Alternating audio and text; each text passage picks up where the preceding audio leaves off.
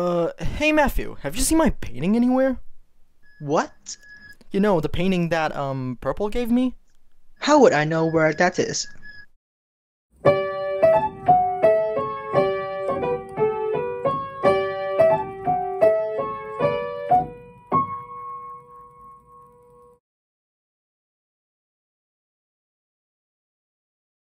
Ah, great. Just when I wanted to film, it just started raining and...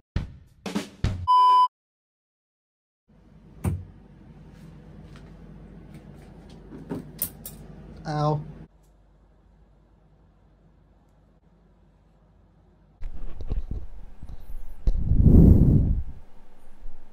Hey, my name is Ivan, and today we're taking a look at the Transformers War for Cybertron Kingdom Commander Class Rodimus Prime.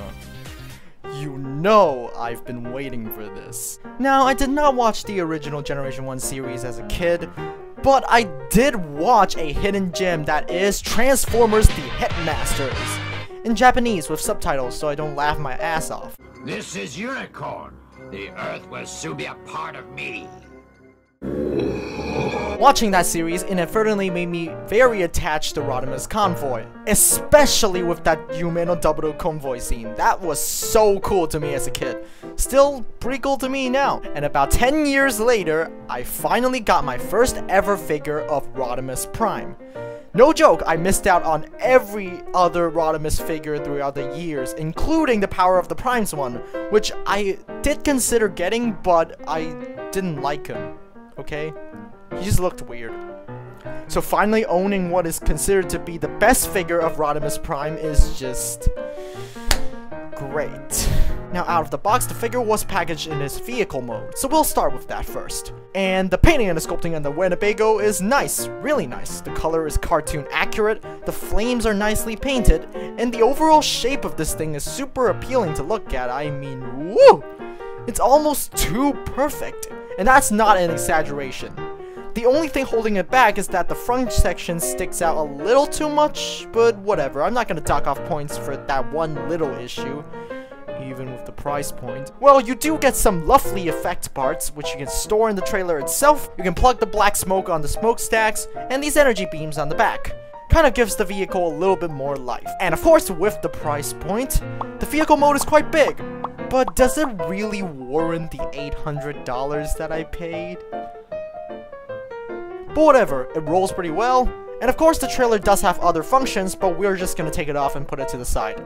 The car itself is pretty nice, but kinda looks weird without the trailer. The spoiler is painted in a nice yellow, very appealing, and man, I really have no complaints at all for the vehicle mode. It is as good as it gets.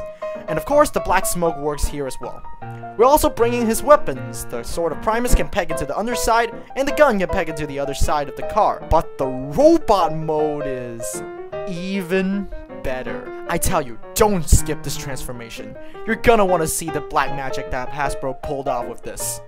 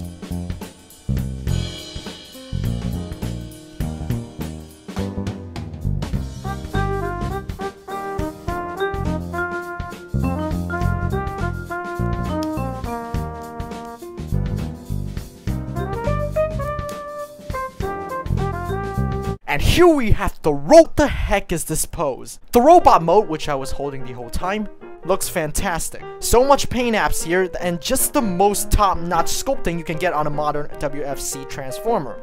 I can almost complain about the beautiful painting because I don't want to risk chipping anything. So before we go on with the figure itself, let's talk about the big old box, not that box, which opens to reveal a cannon. Plug in the energy beams, and this is a very cool display piece. Makes me feel nostalgia for a toy that I never owned. Of course, the inside of the trailer is completely spammed with ports. I mean, when are you ever gonna shove so many weapons into this thing? And of course, the turret is removable and quite posable. You can get this thing in any pose you want, and the peg here can peg onto any peg. No need for me to show you every configuration and placement, you can go find MGO for that. Other effects parts include this giant blast effect and this matrix effect part. The giant blast effect can separate into small pieces and has possibly an endless amount of configurations, so I'm not even gonna try. You can plug the tip into the rifle, which folds out and plugs into his hand. Wrap his articulated fingers around it and it looks great. The black smoke of course still works on the stacks, and you can open up his chest to reveal a matrix chamber. This is probably my favorite part of this figure. The matrix is removable and it is very similar to the one from the Earthrise Prime, just with different paint. And here's the one from the Studio Series 86 Hot Rod. And speaking of Hot Rod, if you have the backdrop from that figure, it looks great with this figure as well. And bringing the Sword of Primus back in, it does have a little flip-out peg and you can store it on the back. But of course, it looks much better plugged into his hand. Great reference to Regeneration 1, which I did read. With so many accessories, you can be sure about the posability being great. Butterfly joints? Wrist joints? Those are not in any way related to the transformation. It is merely just there for better posing options. The waist swivel is kinda limited though, but untap his backpack and there you go. I can't even begin to describe how great the posability is. Almost any pose you can think of that is humanly possible, you bet he can be in it. And back to the price point, is this figure really worth the Commander class price point? Based on size, he really isn't that big, but I don't think you're paying for size here. I say even the trailer itself isn't worth the $800. What is worth it though is the engineering. The transformation is so well engineered, and overall I truly think this figure is masterpiece level in terms of engineering. So, if you really want this figure, consider the trailer and everything else just added bonuses. The figure is what you're paying for here. So, if you want it, get it. Do it. I think it's a really good figure that you really should pick up if you like. And that's it, a true mainline masterpiece figure. I'm sure I've said it before, and I'll say it again when I get my hands on Galvatron. This is the end of the road, Galvatron. Okay. That sucked.